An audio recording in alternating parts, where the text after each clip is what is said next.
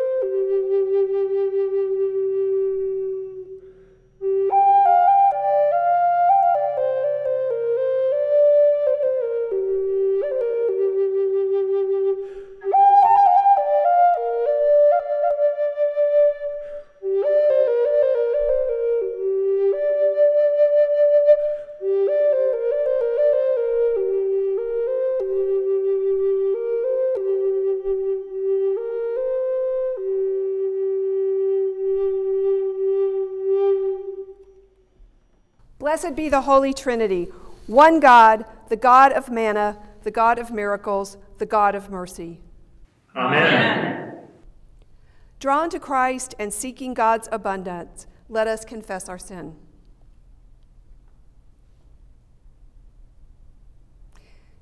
God, our provider, help us. It is hard to believe there is enough to share. We question your ways when they differ from the ways of the world in which we live. We turn to our own understanding rather than trusting in you. We take offense at your teachings and your ways. Turn us again to you. Where else can we turn? Share with us the words of eternal life and feed us for life in the world. Amen. Beloved people of God, in Jesus, the manna from heaven, you are fed and nourished. By Jesus, the worker of miracles, there is always more than enough.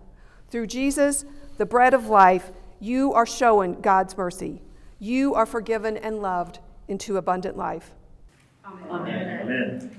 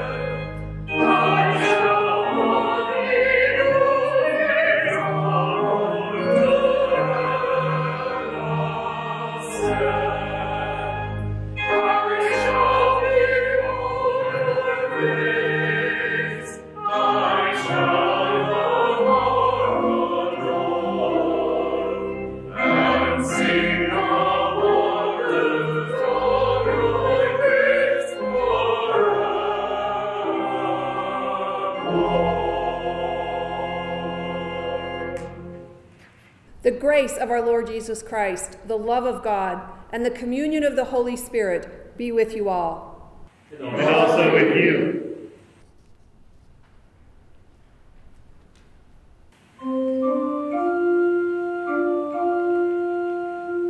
In peace, let us pray to the Lord. For the peace from above and for our salvation, let us pray to the Lord.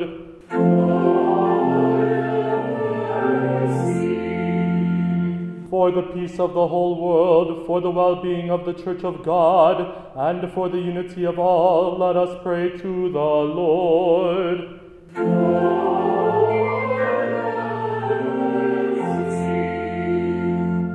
For this holy house, and for all who offer here their worship and praise, let us pray to the Lord.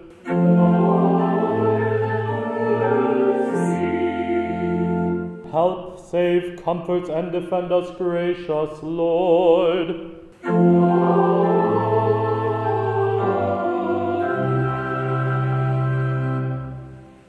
Let us pray. All-powerful God, in Jesus Christ, you turn death into life and defeat into victory.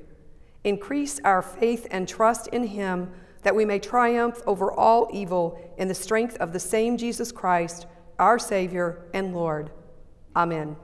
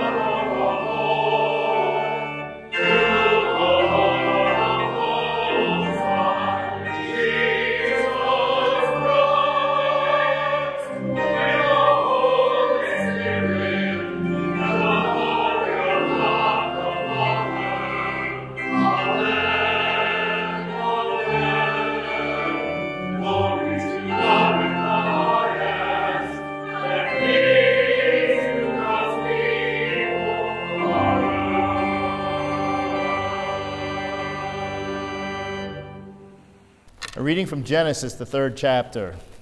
Adam and Eve heard the sound of the Lord God walking in the garden at the time of the evening breeze. And the man and his wife hid themselves from the presence of the Lord God among the trees of the garden. But the Lord God called to the man and said to him, "Where are you?" He said, "I heard the sound of you in the garden, and I was afraid because I was naked, and I hid myself." He said, "Who told you that you were naked? Have you eaten from the tree of which I commanded you not to eat?" The man said, "The woman whom you gave to be with me, she gave me fruit from the tree, and I ate." Then the Lord God said to the woman, "What is this that you have done?" The woman said, "The serpent tricked me, and I ate." The Lord God said to the serpent, "Because you have done this, cursed are you among all the animals and among all wild creatures. Upon your belly you shall go, and dust you shall eat all the days of your life. I will put enmity between you and the woman, and between your offspring and hers. He will strike your head, and you will strike his heel. The word of the Lord. Thanks be to God.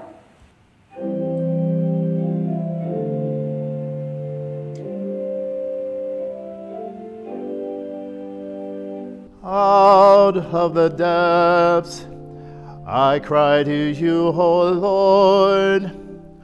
O Lord, hear my voice. Let your ears be attentive to the voice of my supplication.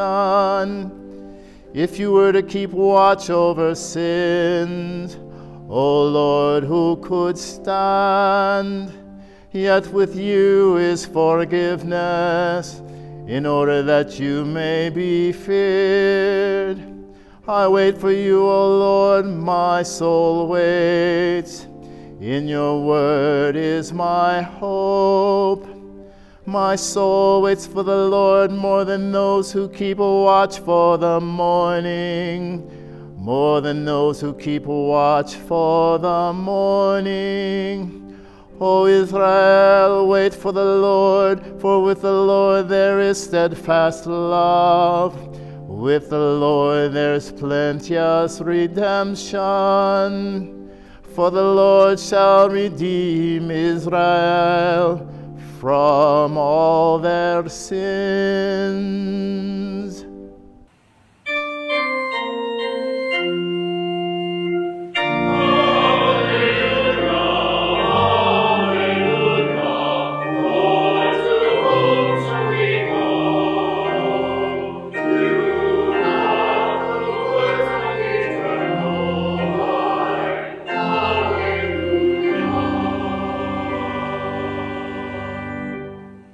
The Holy Gospel according to Mark, the 3rd chapter.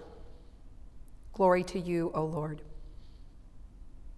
Jesus went home, and the crowd came together again, so that Jesus and the disciples could not even eat. When his family heard it, they went out to restrain him, for people were saying, "He has gone out of his mind."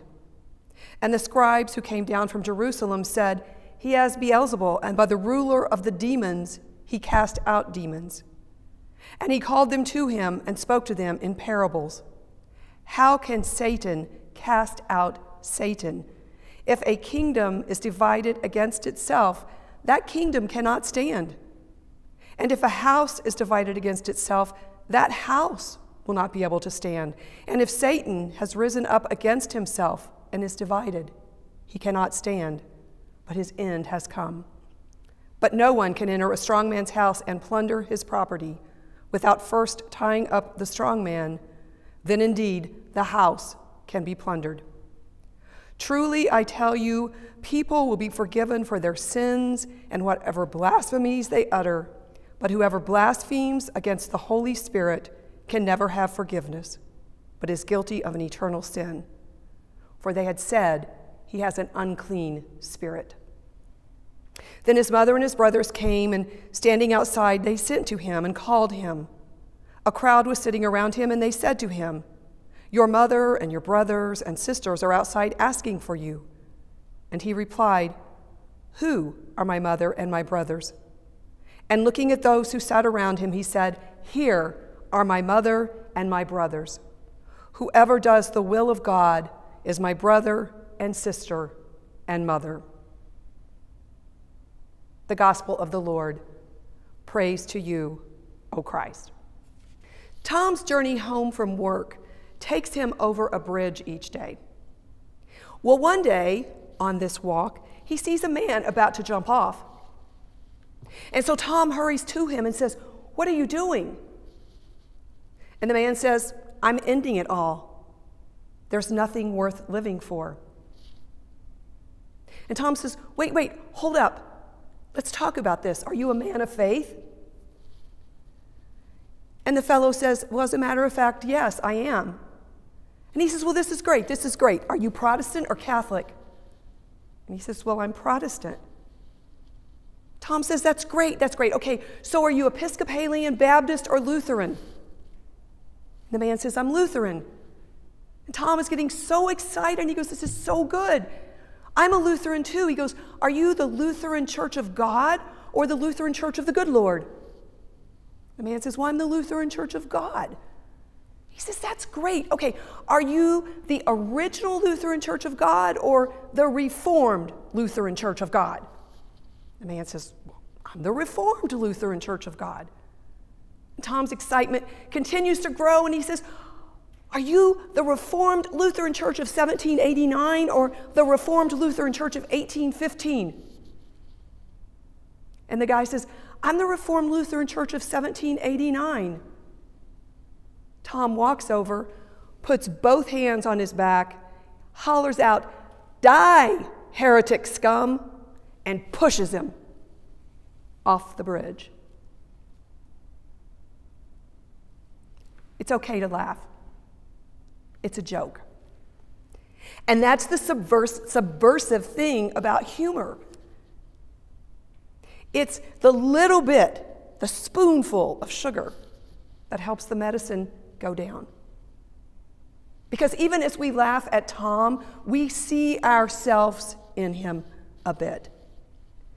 We see that we carry our own biases and prejudices, artificial and ungodly divisions that we create.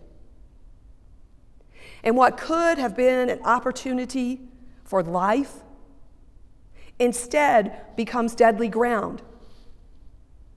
Tom could have seen the imago Dei, the image of God, in this fellow human being. But instead he saw only an adversary, an enemy, a threat that had to be eliminated. And that is certainly the truth of our human condition. We do not see the image of God in one another. We blame Adam and Eve, especially Eve, for all of this, because as the story goes, they were living in paradise, in perfect relationship with God, their maker. But that was not enough for them. They wanted more, or at least they thought they did. And so they ate of the tree of the knowledge of good and evil. What happened then? Their eyes were open. Human perception changed. Nothing else changed. Only human perception. They were naked before, but they were not ashamed. We read in chapter 2, verse 25, and the man and his wife were both naked and were not ashamed. But then along comes chapter 3 and the crafty serpent. And with his encouragement, they partake of the forbidden fruit. Their eyes are open, and they see that they are naked. And they feel exposed and vulnerable. These creatures, made in the image of God, can no longer stand to look upon each other. They are ashamed. And so they immediately grab some fig leaves and try to cover their shame. And then they hear God coming, and what do? First they hide, and then they blame. So imagine this. That verse is beautiful. God is walking in the garden at the time of the evening breeze. Imagine a parent coming home at the end of a busy day, longing to greet her children, to hug them, to hold them, to feed them, to play and laugh together. But these children are hiding. And so God calls to them and questions them. Note that there is no accusing or anger or judgment, just questions. Where are you? Who told you that you were naked? Have you eaten from the tree of which I commanded you not to eat? What is this that you have done? All of these questions are a plea from God. Come back into the conversation with me. God already knows the answer to each of these questions, but he wants Adam and Eve to be naked and honest and vulnerable with him again. But they are ashamed because they know they have lost something that was essential to their original character. No longer do they live in perfect union with their Creator, and that union was the basis for their perfect relationship with one another. It's the vertical relationship that makes possible all horizontal relationship. Love God, love the neighbor. You cannot do the latter without the former. So if we read on in verses 14 to 19, we often mistake this as God's judgment for their actions. But God is not judging. God is simply declaring what they have created in their desire to be wise. They have severed the vertical relationship with God, and they've tried to put this horizontal framework in its place. And rather than seeing each other as the image of God, they now see difference. And as they see this difference, they evaluate it and they judge it and they prioritize it. And that leads to power struggles. Power over fellow creatures. And that leads to abuse, discrimination, injustice, alienation. To lives lived in fear and shame. Because when we try to derive our identity from these horizontal relationships, we are caught in a process that is constantly fraught with anxiety. Spouse to spouse, father to son, mother to daughter, employer to employee, neighbor to neighbor. There's always this friction because there is fear and shame and uncertainty. And so we may try to blame Adam and Eve, but we know that we are the same because we live in this condition, this struggle where God has been displaced and we've put ourselves in the place of Creator. The first commandment given to us is, "You shall have no other gods." And Luther says, what does this mean? It means we are to fear, love, and trust God above all things. But we cannot. Despite our best efforts, we cannot do it. We cannot fear, love, and trust. We fear what others may think of us more than we fear God. And we hide ourselves behind fig leaves to project the images that we think are acceptable to the world. We love success and the praise of humans more than we love God. We trust our little gods, money, status, relationship, material goods, healthy lifestyles, good works. The possibilities are limitless for the little gods that we worship and trust more than our Creator. In other words, we kick God out of Creator role and take over creating ourselves. But we are dust, and to dust we shall return. Any creating without God is in vain. Fortunately, we have a God who loved us so much that this is not the end of our story. The Creator of the universe lowered himself and took on our dusty form to make a new way. And then he commanded us to love God and love one another because the two are inseparable. When we love God, we perceive the image of God in our neighbor, and the love just spills over. If we do not love the neighbor, we do not love God. This is what Jesus taught us. This is what Jesus showed us. And what does that look like to the world? Well, in our gospel lesson today, people are claiming that Jesus has gone out of his mind. So what on earth has he done to lead them to this conclusion? If you read the chapters prior to today's reading, you'll see just how crazy he's gone. He's commanded an unclean spirit to leave a man. He's healed Peter's mother-in-law and a lot of other people who were sick. He cleansed a leper. He healed a paralytic, and he restored a withered hand. This is crazy stuff, hey? Running around healing and restoring and bringing wholeness to a broken world. In all of this, Jesus was fulfilling the law, and it got him in a lot of trouble. The world didn't like that, because our human condition resists the first commandment. We cannot fear, love, and trust God above all things. We want to shape the world to our desires, to create power structures that obscure the imago Dei in the neighbor and deny healing and wholeness to all of God's people.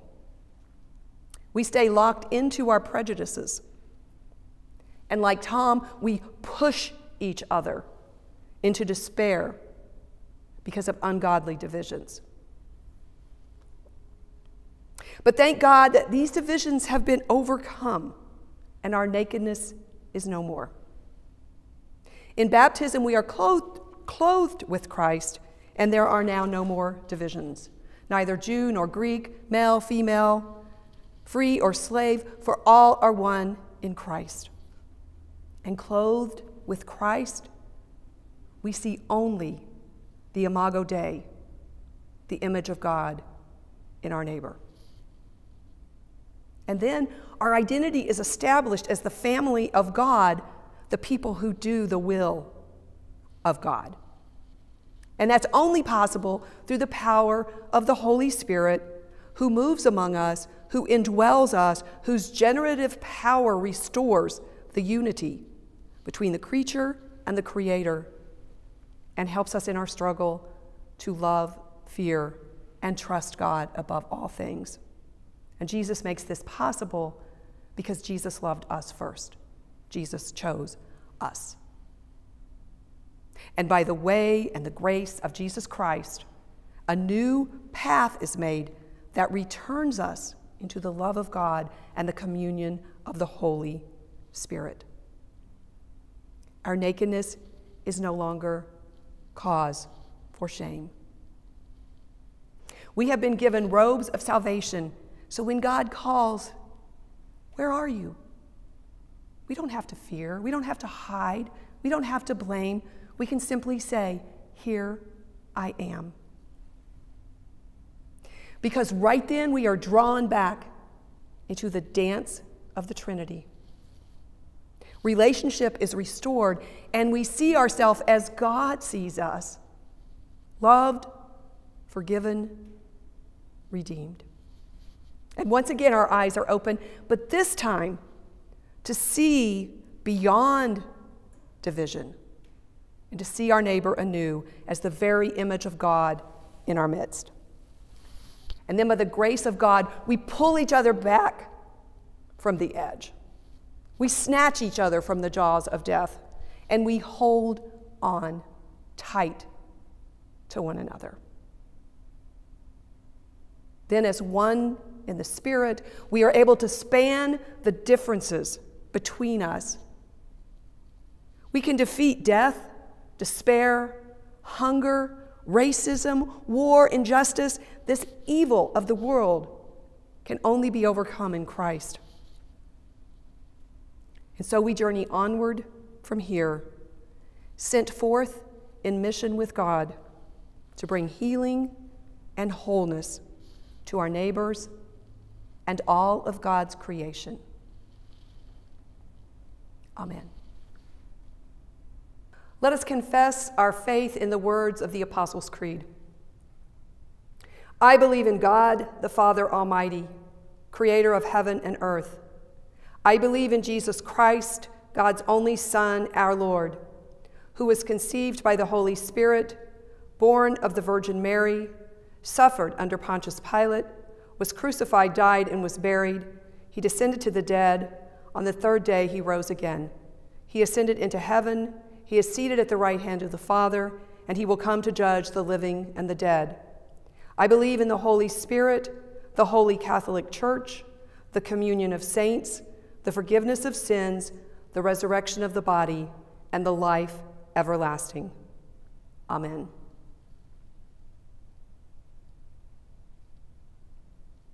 Let us come before the triune God in prayer. God of wholeness, we pray for believers all over the globe, especially our friends in Tanzania and Iringa. Unify us in service of the gospel, that we may work together as beloved siblings to share your love with all. Lord, in your mercy, hear our prayer. God of the cosmos, we pray for creation, the gardens, waterways, and creatures near to us, and diverse forms of life that remain unseen. Teach us to treat the natural world with reverence, seeking restoration when human divisions have caused harm to your beloved creation. Lord, in your mercy, hear our prayer. God of all people, we pray for harmony among the nations. Cast out from us unclean spirits of greed and fear, that we may work in solidarity with one another for the common good. Protect the missing children in Nigeria and guide leaders in wisdom to care for the most vulnerable among us. Lord, in your mercy, hear our prayer. God of abundance, we pray for those who are oppressed or in any need. Encourage those who have begun to lose heart. Strengthen and renew us with your spirit.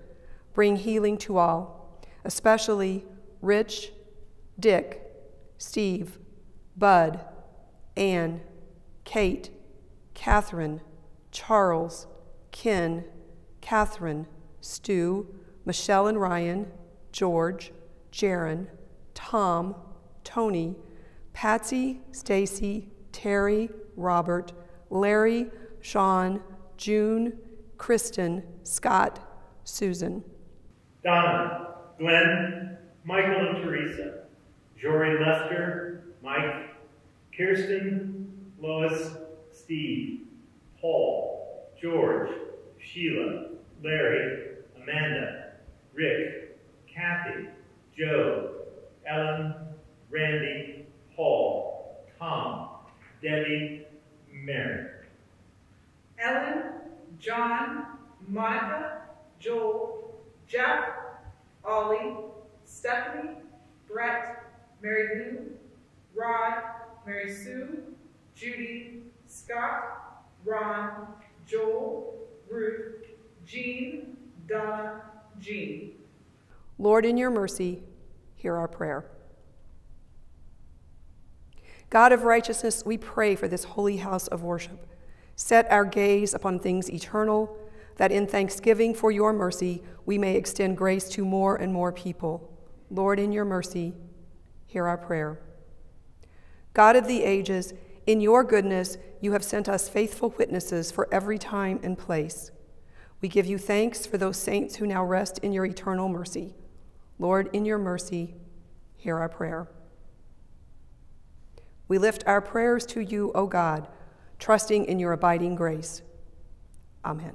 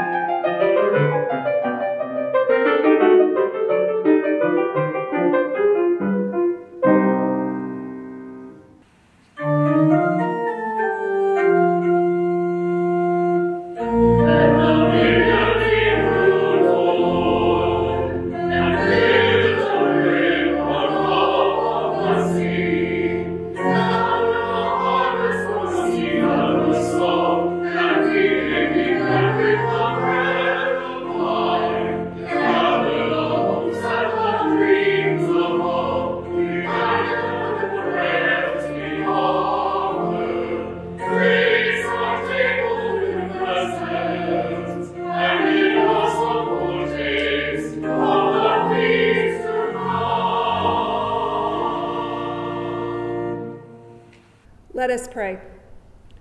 Jesus, bread of life, you have set the table for yourself and call us to the feast of plenty. Gather what has been sown among us and strengthen us in zeal.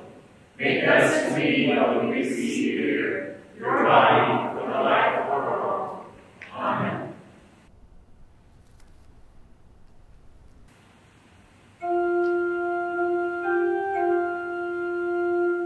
The Lord be with you. And also with you. Lift up your hearts. Let us give thanks to the Lord our God.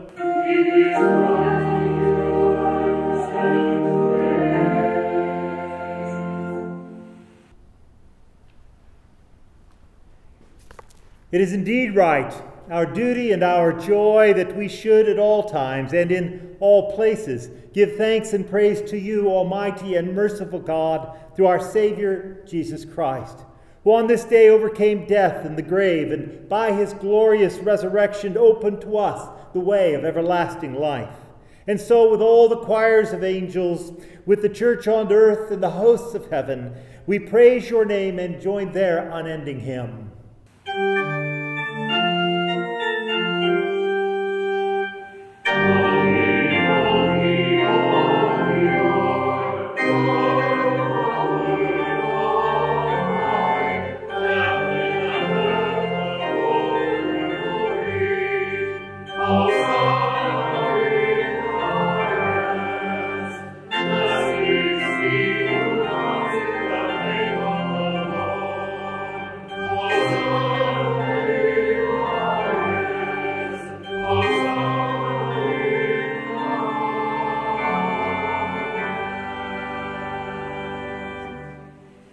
Our Lord Jesus, in the night in which he was betrayed, took bread, and when he had given thanks, he broke it, and he gave it to his disciples, saying, "Take and eat. This is my body, which is given for you. Do this for the remembrance of me."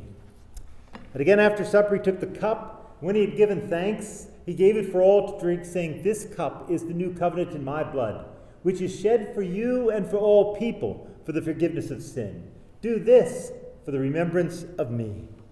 For as often as we eat of this bread and drink of this cup, we remember the Lord's death until he comes again.